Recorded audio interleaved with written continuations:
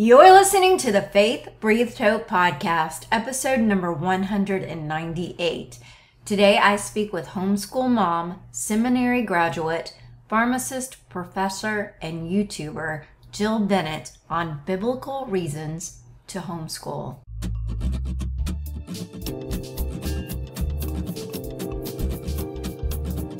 Welcome to the Faith Breathed Hope podcast, where we gain inspiration and motivation from others who share their touching stories of renewing hope and discovering purpose in any circumstance. I'm your host, Christina Reisinger, and today we will be encouraged by another tremendously inspirational topic that will embolden you to release fear, begin taking small steps forward, and move into your God-given purpose to live and serve in this life. Join me for today's story.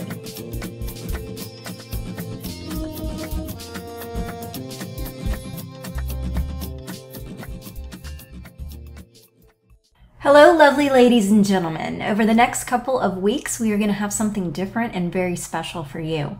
I will be speaking with authors, bloggers, YouTubers, entrepreneurs, and all-around go-getters who all have one thing in common: homeschool. So whether you are a homeschool professional, just getting your feet wet in the homeschool world, or considering venturing into a whole new endeavor, these are the talks for you. Join my friends and I as we share the highs and some low moments, encouragement, perseverance, challenges, blessings, reasonings, priorities, how-tos, and yes, even some curriculum suggestions during this homeschool series. Let's listen. Hello, everyone, and welcome back to Faith Breathed Hope. I am your host, Christina Reisinger, and today I am here with Jill Bennett. How are you, Jill? I'm doing good. How are you? I'm great. So the first thing I would like to ask you, so today we're here to talk about homeschool. We have a homeschool series that we're doing all week and next week, or actually last week. And I want to ask you if you have anything that you believe about homeschool that maybe not everybody would believe that, or something that people might find interesting to know. Hmm. There's been some things that surprised me. One, I think parents think that they're not equipped to Hmm. homeschool or that they don't have the right education because they don't have a teaching degree.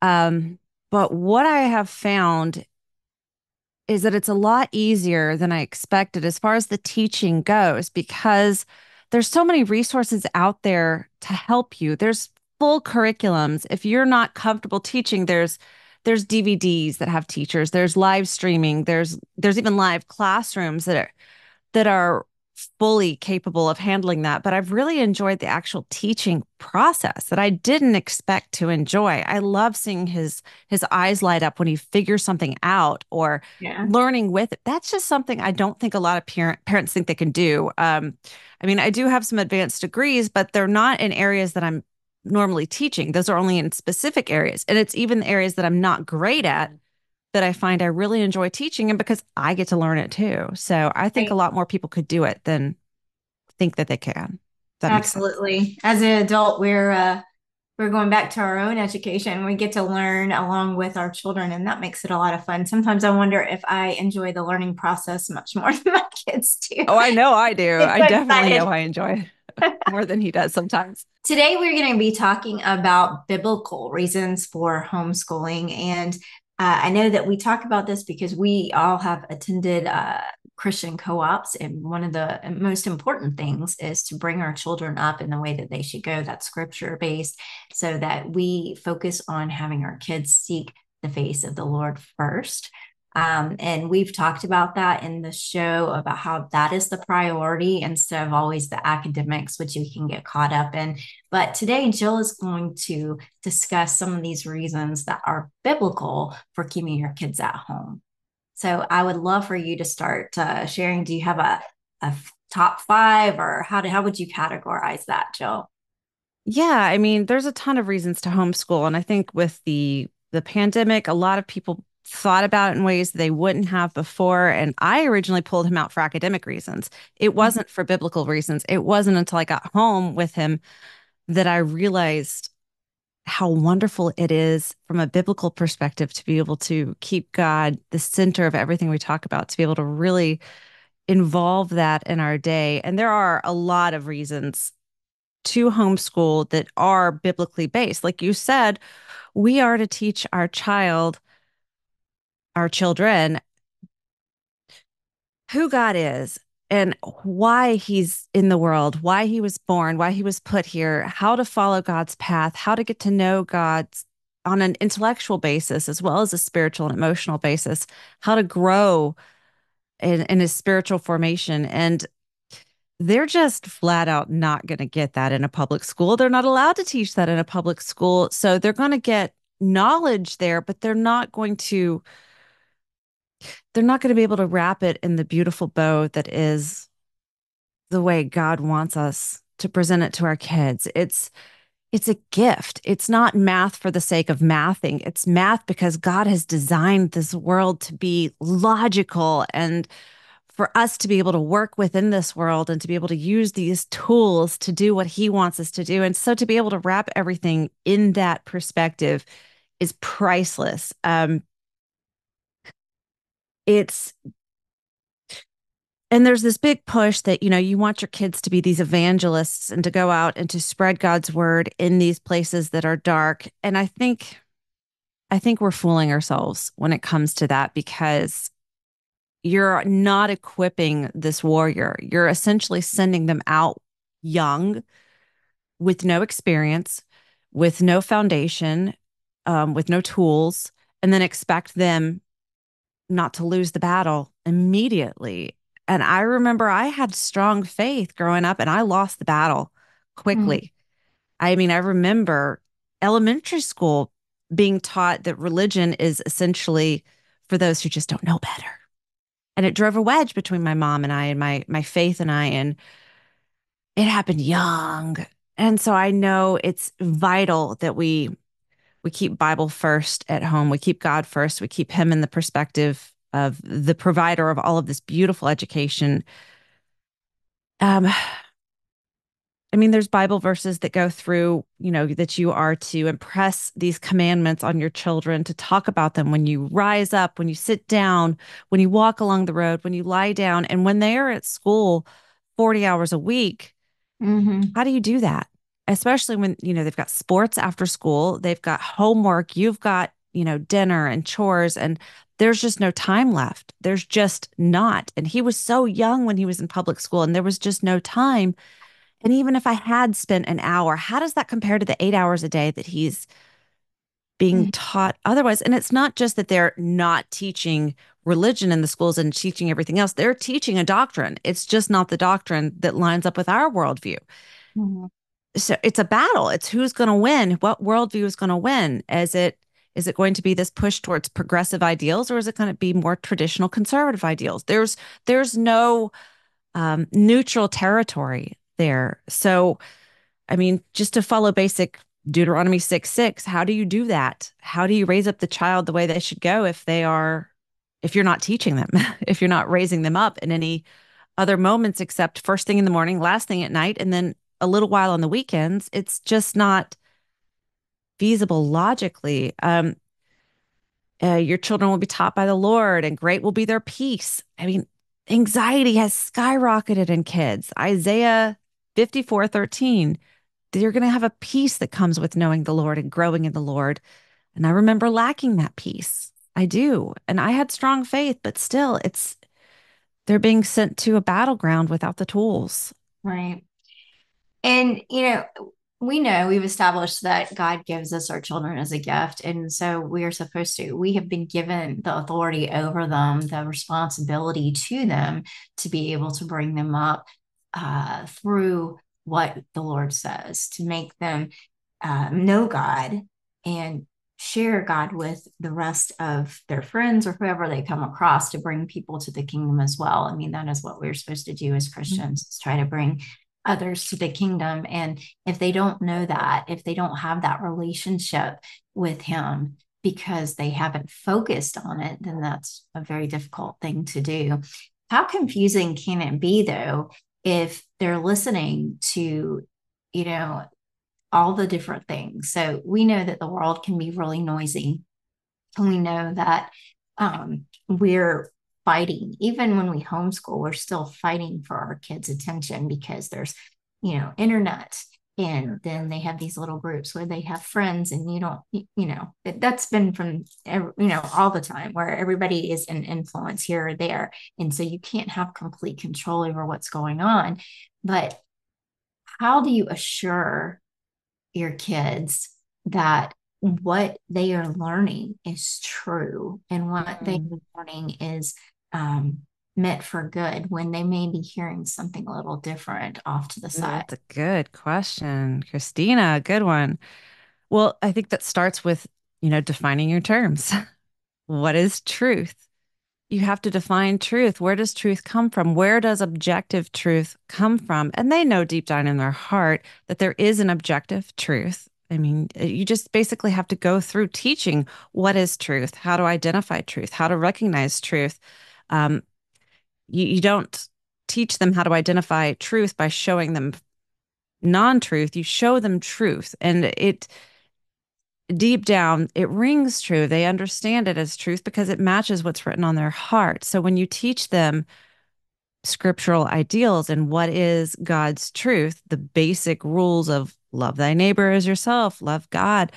I mean, it becomes really easy to identify what is false. And what's funny with that is that the world tries to tell them that there is no objective truth and they know otherwise. And I think that just comes with teaching them apologetics, just teaching them basically how to identify these arguments and how to reason your way through them logically, how to come back to, just like we're learning in co-op, identify your terms, compare them, see where the truth shakes out after all of the logical exercises. And I think philosophically and logically, they're going to be able to identify it themselves when you've given them the tools to do that. Mhm. And and yeah, there are going to be questions. The tough questions is, how do I know the Bible's true? Well, I've got resources and I can go through point by point. I can go through videos and show them. I can go through the historical documents. I can show how things match up. And I think as parents, we need to be prepared for those questions. We don't have to be able to, to answer those questions in uber detail, but at least point them to the right resources. And those resources are out there. The answers to those questions are out there. And just as parents, we need to be able to know where those resources are and be able to guide our children to those and walk with them through those tough questions. It's doable. It's doable. We just have to be prepared. And there's some really good stuff out there. Answersingenesis.com is amazing. There's um, talking to your children about God and about Jesus. I've got some books over here that go through those tough questions with your children, how to go through those tough questions, like how do I know this stuff is true? Mhm. It goes through how to talk to your child about that. The resources are there and they're very simple. It's just a matter of knowing where they are when the time comes. Mhm. And that's one of the beauties of homeschooling is that we don't, or most people I know at least, and you can correct me if you think this is not true, but most people that homeschool don't try to teach their kids what to think, but how to think. So you refer to them going out and finding those answers, being able to enter a conversation and have an eloquent answer, not one of necessarily argumentation as far Right. as understand disagreement, but one where they can take what they've learned, take the facts, that truth, and be able to say, hey, I hear what you're saying, but this is what I believe. And this is the reason why I believe that. And so that I think is an amazing thing for us to teach our children I so agree. that and that is biblical as well, because the Hmm. Lord gives us a choice.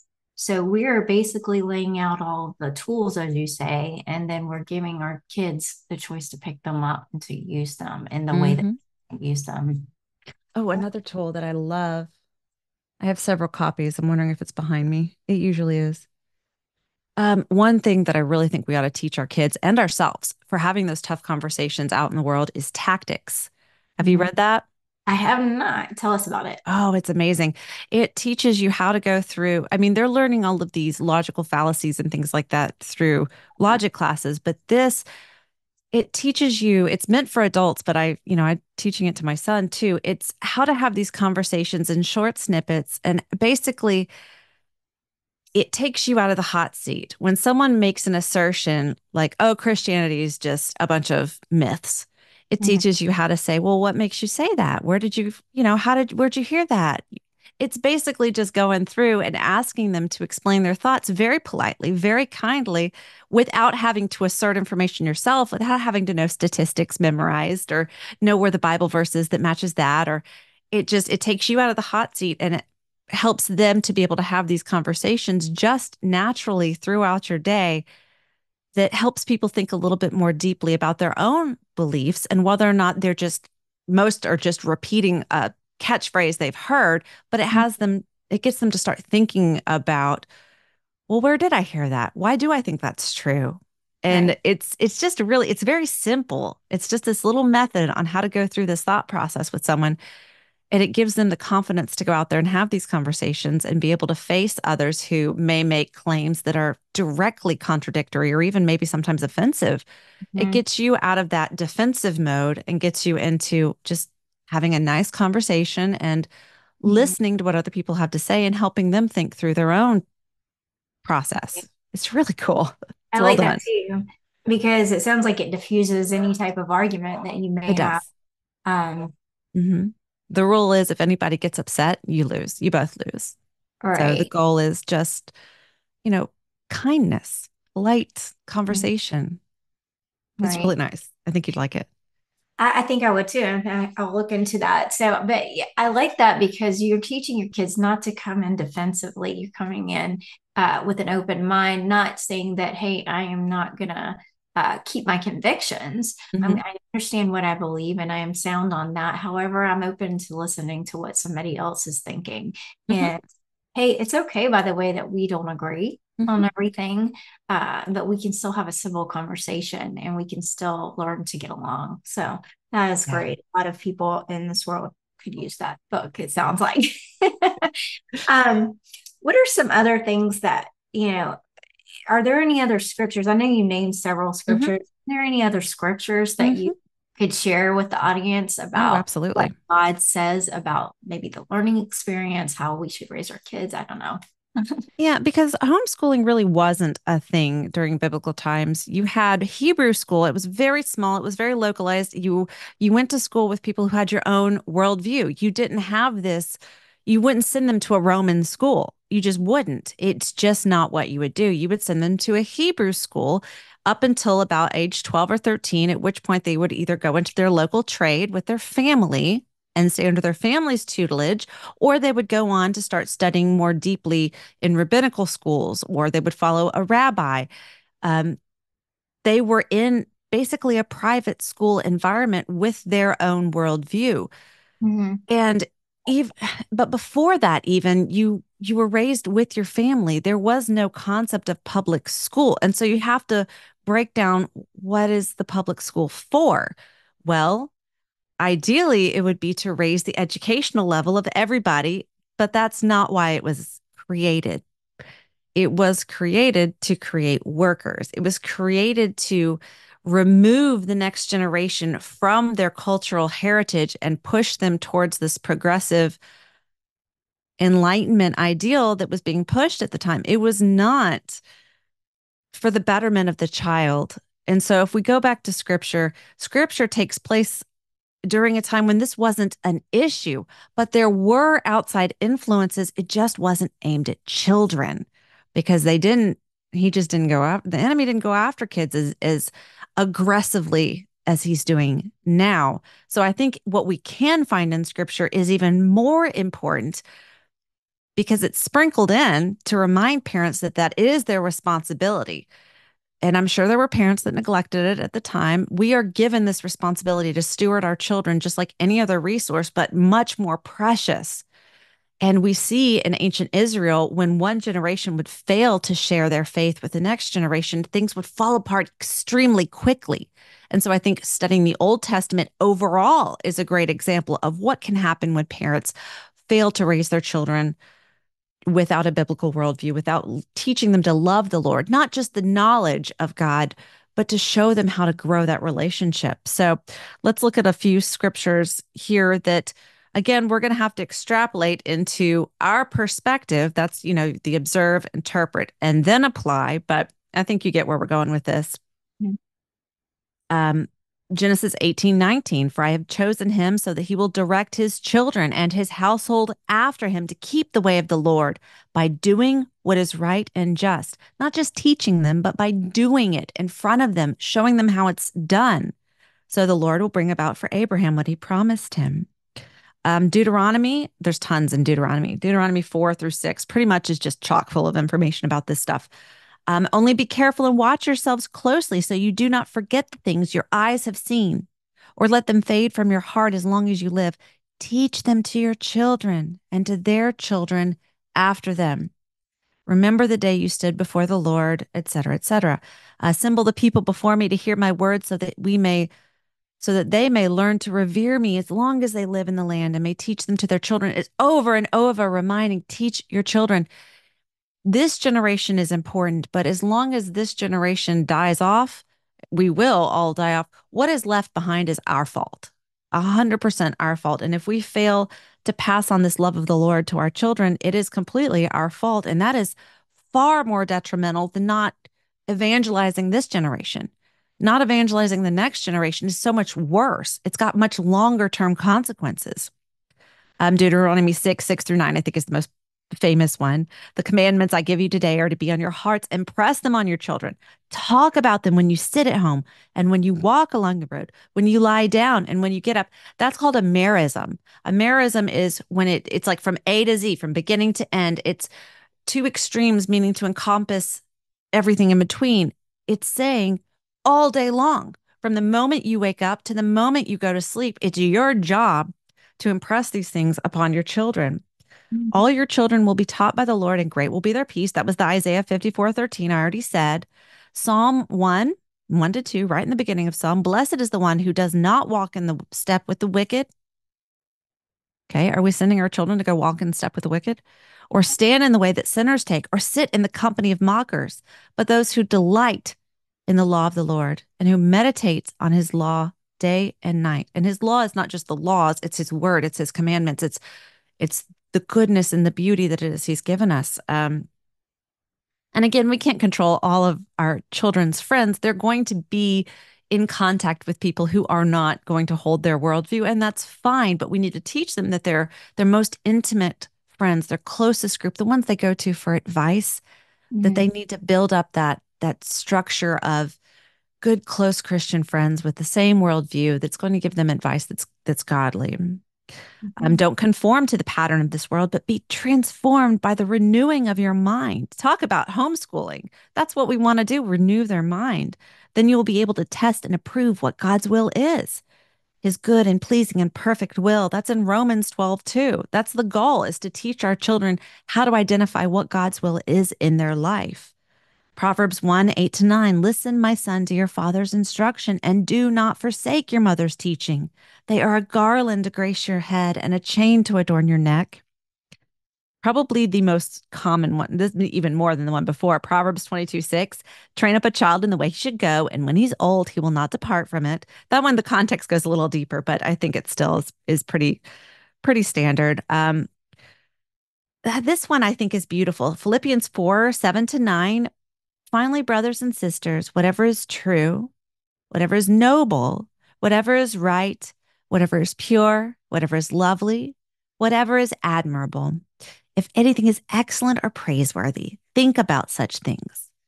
Isn't that beautiful? Just to teach your kids about all these beautiful things God has given us and to keep their attention on the right things in life instead of being Totally. distracted by all the garbage. To seek his Second face, Timothy, huh? to seek his face. in all Absolutely. things, Right. Absolutely. Above all else. Two more. 2 Timothy 3:16 to 17. All scripture is God breathed and useful for teaching, rebuking, correcting, and training in righteousness. So the servant of God may be thoroughly equipped for every good work. That's our job, to thoroughly equip. And how are we going to do that? Starting with God's word. And then last, for I know the plans I have for you, declares the Lord, plans to prosper you and not to harm you, plans to give you hope and a future. Jeremiah 29:11. That is Our job is to equip them so that God can give them the future that He wants, but it's our job to give them the tools to get there. So, Right. I love all of those verses, and I think a lot of people are probably really familiar with a lot of them, but mhm. I'm sure there's several in there that they might want to reference. So we'll definitely have all those in the show notes. Sure. I just want to ask you, so say there, we're definitely here to talk about homeschool.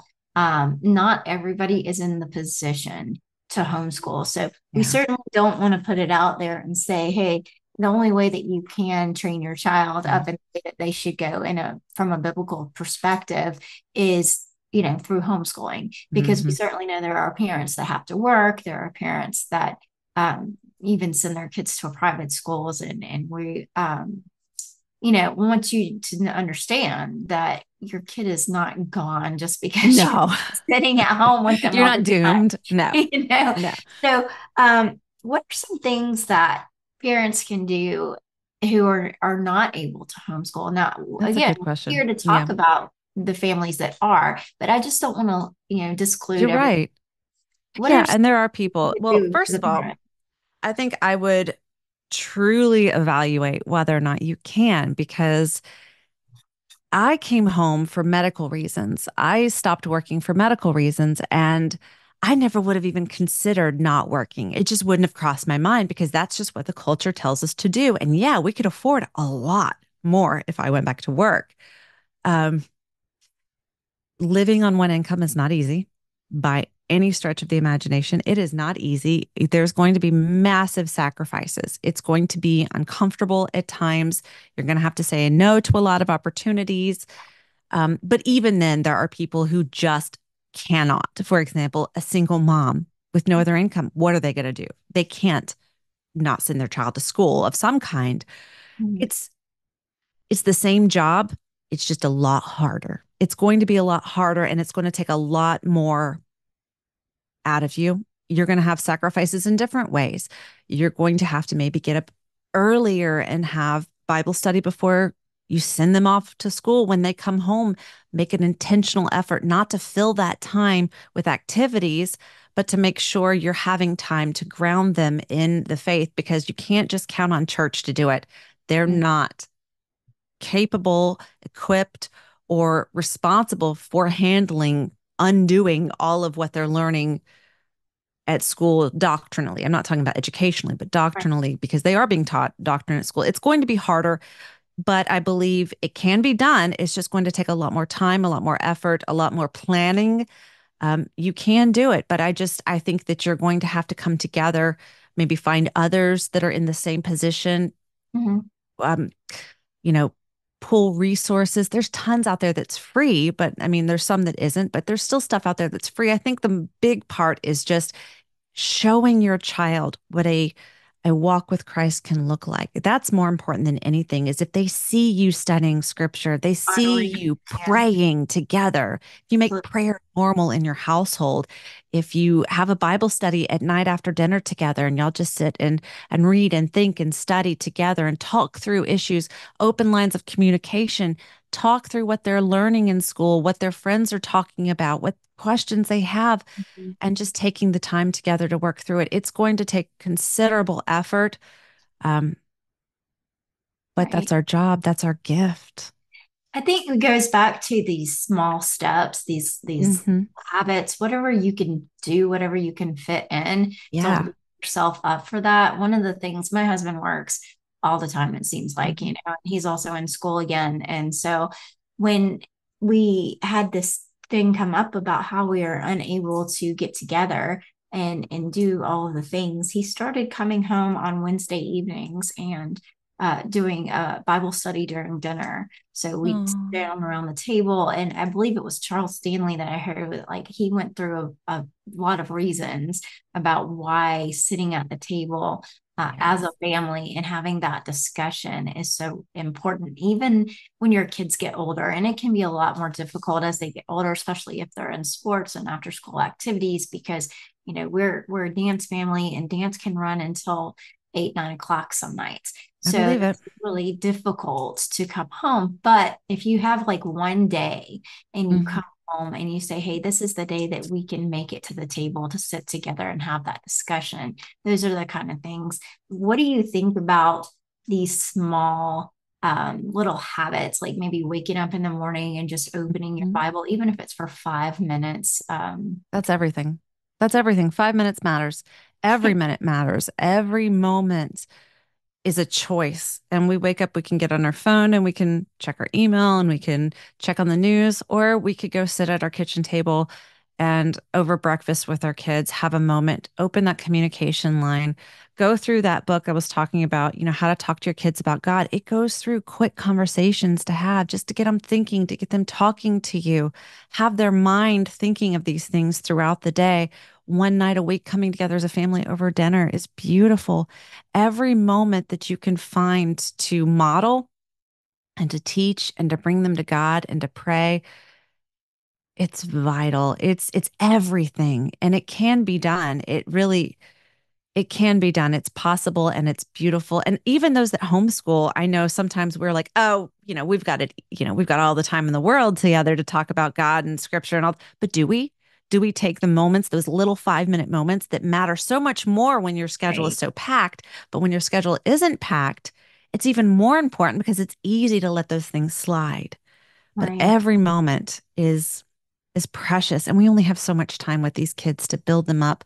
Their worldview is established early. Mm-hmm. It's a lot harder after a certain point. So every moment matters. Just those little 5 minute things really make all the difference in the world. And I don't know about you, but you're inspiring me to be even more intentional. I'm super excited. We're doing an Old Testament study with my son that teaches him how to actually study the Bible. And again, do we teach our kids how to do that? How to open God's word and how to study it properly? Mm-hmm. How easy is that to forget to teach them? So I'm excited. I think we all need to come together like us moms and talk about what we're doing, those little things that we found that help, coming together once a week as a family and having a Bible study. That's beautiful that he does that. That's so sweet. What a good Well, example.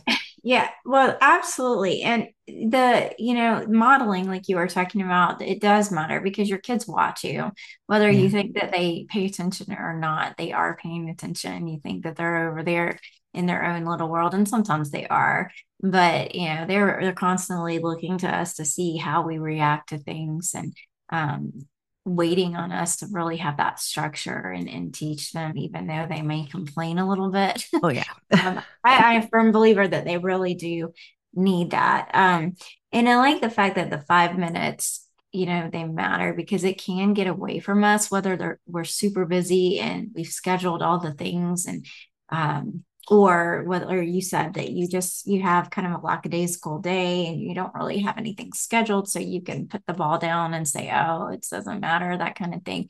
But those moments do matter. I would like to also have you maybe touch on rest. So Mm, there is margin. um there are there's biblical information about rest and how we should, take a moment and whether the kids are going to school and you're at work or you're at home and you get caught up in the grind of, hey, how are you doing? Are you doing this? Have you finished this? That kind of thing. What time is it? Are we going to this place at this time? Or have you done all of these academics? What is your grade here? All those kind of things that we get wrapped up in. The idea of rest, especially if you're a type A personality, I say this because this is me. A little bit. It A little can be bit. Yeah. hard to wrap your head It can around. be You're like, what? I impossible. don't have time to rest because then I'm going to get behind. But rest is biblical. Can you touch on that for It a second? is. Margin, God created the world. He worked rest in from the beginning. And yes, the Sabbath is Old Testament, Old Covenant, but the concept of rest has been taught from day one. He's shown us by example to rest. We have to work margin into our lives, not just for ourselves, but for those under us. The Sabbath, you weren't allowed to have your animals work. You weren't allowed to have your servants work. It was rest for everybody. And so if we don't rest, our kids don't rest. If we don't margin, our kids don't margin. You have to leave a little margin in your day. And my one of my mentors a long time ago taught me how important margin is in your day because it's in that space that God works. When you're busy doing A, B, C, D, getting your checklist done, there's no space for God to work in that. Yeah, we pray when we get in the car. That's just one of our triggers. We have a location trigger to remembering to talk to God. Little things like that help. But God really works in the quiet spaces. That's when he can get a hold of your heart. God would appear to the patriarchs at night during the quiet times. If we are so exhausted, we're hitting the pillow and we're falling asleep, is there time to pray and reflect? Or are you doing your Bible study first thing in the morning, but are you reading your Bible and getting out the door? You have to leave margin for God to work and for God to speak. So I've set up some practices to help me make sure I have margin because, like you said, I'm type A. I schedule everything. I'm happiest when every little block is filled. It makes me happy. I feel productive. So what I have to do is I have to block in margin. I will write in margin or I will write in Bible study. And when you do your Bible study, 50% of your time needs to be personal reflection and quiet prayer. 50%. That doesn't mean spending 20 minutes reading the Bible and leaving. That's 20 minutes reading the Bible and 20 minutes quietly in prayer reflecting. It's Mm, hard. It's yeah. hard, but it requires being intentional. It's just making it a priority. Anything you make a priority, you're going to do. And you say, I don't have time for that. You have time for things that matter to you. You always will have time for things that matter to you.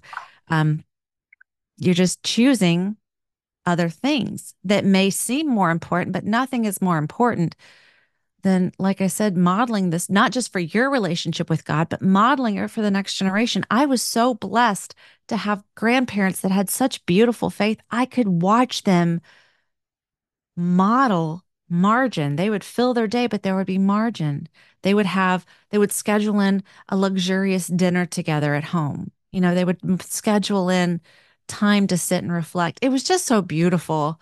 And that's something I want to model too. I don't want my son to grow up thinking that every moment has to be full for him to be productive. And that is something that we are judged on in our society is productivity. That's something Yes. I learned when my health failed. I'm no longer a productive member of society. I no longer have value.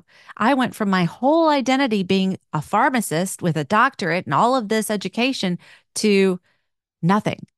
And I had to realize that that's not the way God sees us. He doesn't see us on our productivity value. He Mm. sees our heart. And that only grows in community and in those quiet spaces. So, Yeah, I absolutely love that because there's so much struggle in that space yeah. there's so much comparison in the world, period. There's so much comparison, whether you're in a schoolroom or you're Yeah. home and you're in a community or a co-op. There's probably even comparison in church. I don't know. Oh, I'm sure. I know there is. But, I do it. We all do it. yes, and you don't even have to discuss it. It can just be something that comes to your mind, and the Lord knows what's on your mind and on your heart. But it's such a heartbreaking thing to say, "Hey, I'm looking at my child. I'm trying to teach them to stand tall and have integrity and be a hard worker and push through to persevere. Yet, I need them to sit still. I need them to have that margin, as you say. I need them um, to sit with the Lord and know that if they are not 100% productive that day or that moment, or they're not the winner in that moment, that doesn't mean that they're worthless. That Mhm. doesn't mean that they're not enough. It just means that they stand up, they have an opportunity to make it better, to do it again, to learn all those things. And I've noticed some of that stuff with some of our students in our dance area where they're coming to this space where they are upset because they couldn't do it perfectly. And we had a beautiful instance the other day where, there was a child that was very upset. They were not doing the thing that they thought they should be doing. And it gave the opportunity for the other students to come up and say, hey, you know what? You don't have to be perfect the first time. It's okay. We're all learning together. And it was Oh, just that's so such a beautiful sweet. thing because these kids were so young that they were able to do that. And then it That's was awesome. not even an hour or so later that another child had kind of the same situation. And I looked at her, I said, listen, you were the one telling your friend that things were Yep. not needing to be Oh, perfect. You need to think about what you said and how you encouraged her and accept your own encouragement. And so they're learning to work those things out together. And when we are able to model for our student or our child, rather, we're able to show them how that they can use those skills and then go out and treat their friends that way. But I love the way that you talk about scheduling the margin. Sorry, you talk about actually you write it down in your have planner. to. You write the word margin in your I planner, do. I have to. break or whatever. I've heard some people say they write the word break because I'm like that too. I will Mhm. schedule hour to hour, and then sometimes we know that if we have to take calls or if we have to go somewhere, the hour kind of runs over by 5 or 10 minutes. And that gives you that space where you're like, oh my Yeah. gosh, I'm behind now. And then everything gets behind. And we talk about Yeah. that when we're doing school, that we're going to go ahead and do a little extra today so that tomorrow, if something happens, we don't feel like, Chicken Little, the sky is falling. Yep. Yep. Jill, do you have any added encouragement for people who are maybe considering homeschool? They're not quite Mm, there yet. They're, not necessarily taking kids out of public school for biblical reasons, but I don't sure. know, maybe there's some encouragement that you can give them Yeah. I mean, starting. Today. even if you're not homeschooling, there's things you can do to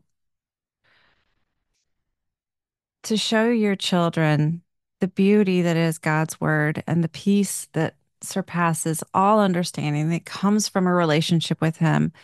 Um, I could talk you into homeschooling if I had time. If I sat down with you, I could probably talk you into it, but it's a personal decision. It's something you've got to pray about as a family and decide where your priorities are, what your capabilities are, what this time in your life is like.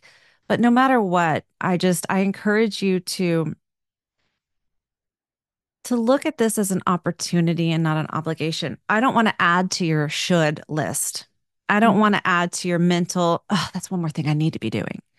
Just Mm-hmm. it gets overwhelming when you start to look at it that way. And there's plenty in our day that goes on that list. Right. It's this is more of a privilege and a gift. This is something absolutely beautiful because when you're giving it to your child, you're giving it to yourself and it will enhance your life, like I said, in really weird ways. You will see God speaking through devotionals that you're teaching your child. You will grow spiritually yourself in those moments. Your family will grow together. It is no matter what you're doing, as long as you're doing it for the Lord, for His glory, Mm-hmm. as long as you're looking at it as an opportunity to grow as a family closer to God. I try to think of us growing closer together, closer to God, and it's as long as that's your goal and you're working towards that with, accountability, with solid goals, with you're making intentional efforts and you're praying about it, God's going to equip you. He's going to equip you. If He calls you to do it, He's going to equip you. And today, more than ever, resources are available and free. There's more people doing this now than have ever done it before. There's materials, there's groups to come around you and love you and be there with you and encourage you in that way. Just take the time to look around and see what might help you right now. Pick something short term, like a book that you're going to work through your child once a week. You're only going to have a family Bible study or a one on one Bible study if that's all you can do right now. Pick like a mid range goal and then a long term goal and start working towards those with, measurable steps where you want to be as a family in 5 years and start making some goals that some steps that way. And even those little things you're going to see start to add up and that's going to encourage you on its own. You're going to see fruit when you start to put those little steps into place, those 5 minutes Mm-hmm. here and there. Pick Mm-hmm. places. One thing I found is picking places that trigger conversations and prayer. We get in the car. Every time we get in the car, we pray. Doesn't matter if we've been in the car 20 times that day. we do it. It's a locational trigger. We go sit down at the dinner table for breakfast or dinner. We pray and we have like a little mini Bible study. It doesn't take 5 minutes. We're working through books together on, you know, different topics for spiritual growth.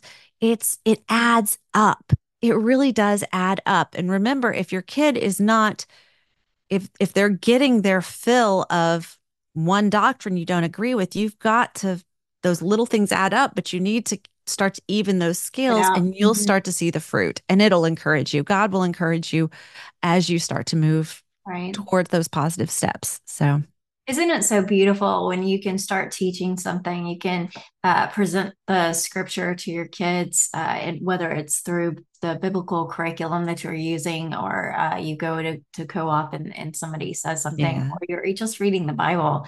And I guess I shouldn't say just reading the Bible because it's I know what you just mean. right.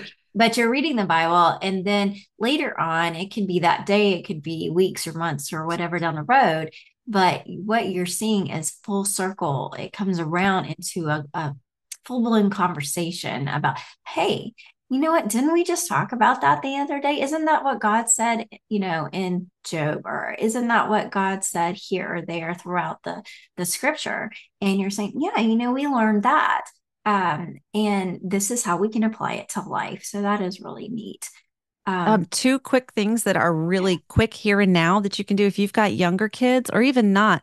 Superbook on CBN, there's an app. Superbook has taught my child more biblical theology, more Bible stories, more narratives than I ever thought possible. He'll go and he'll be like, "Oh yeah, I remember from Superbook," and starts rattling off names and events, and I'm like, right. "Okay, that's impressive." So Superbook, highly recommend Superbook. And then the other one is Down Gilead Lane. It's a radio show with voice actors. And it's this family that goes through life together, learning godly lessons. And there are different age groups all going through the same lesson. So no matter how old they are, they're going to relate to one of the children. I Uh-huh. relate to it as a parent. There's a parent, and it's just so funny. We've listened to it all the way through several times, and every time we listen to it, God uses it in my life, not just in I his love life. it. So it's amazing. So those I, two I think are really yeah. cool, quick, easy tools to start implementing in your house. We've used Superbook before. In fact, I believe it's on the tablets, and the kids were like, Mm-hmm. and they said, "Look, we have a scripture for today," and I love it. Oh, I open it up and I can see whatever the scripture is. Isn't that cool, Mom? I'm like, yeah, that is cool. So Down Gilly Lane, is that a .com, or how do we find um, that? I listened to it on Audible, but I'm Okay. sure it's available elsewhere. Okay. I'll give you the link, but Yeah. there's different seasons. Each season you buy like as a book, when you go for an audiobook, they'll give you the whole season. And we just listened to it all the way through several times. And it goes through some serious topics towards the end. So as a parent, listen with it, with your child because there's some heavy topics in there, but early on it's pretty Right. smooth. But I mean, it's real life. It's stuff these your kids are going to be faced with Hmm. regardless, and it just gives them a biblical worldview in a way to handle it, a way to deal with. It's just beautiful. It's so well done. So Thank you if for anybody that. has anything else like that, please let us know. I would love to have more resources like that have been just beautiful gifts in our household. We listen to it at night when he's falling asleep. He'll get through an episode before he passes out. So it Okay, helps. that's great. We have several things, but we kind of go back and forth between Hmm. different things here and there. So I couldn't even tell you what we were listening to now. But well, not lately. I think there's a couple. There was like a fish bites, I think it is. Have you heard of that? Oh That's no.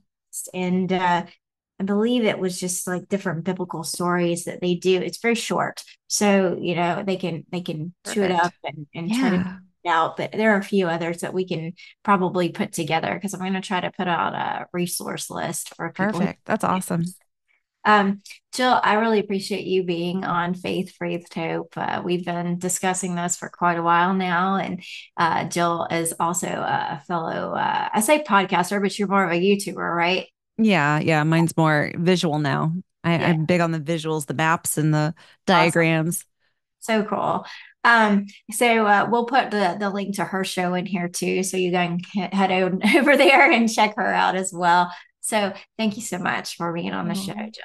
well, thanks for inviting me. It's always fun to talk to you. For those of you out there, continue to be blessed and bless others, and we will see you next time. The 2024-2025 school year is just around the corner. I want to tell you about a brand new arts enrichment program in Jacksonville, Florida for homeschool students ages 5 to 14 called CFlex Academy. The arts enrichment program at CFlex Academy provides a creative and fun learning experience as students explore and hone their skills in performing in visual arts. The core value system is rooted in biblical principles and the belief that through passion, inspiration, hard work, integrity, and perseverance, creative ideas become successful growth opportunities that enhance technique, a love for the arts, and leadership skills. At CFlex, they strive to inspire your student to develop a great love for dance, theater, music, and visual art that will serve them in other aspects of life. Registration is still open. You can go to the show notes, click the link, and register today.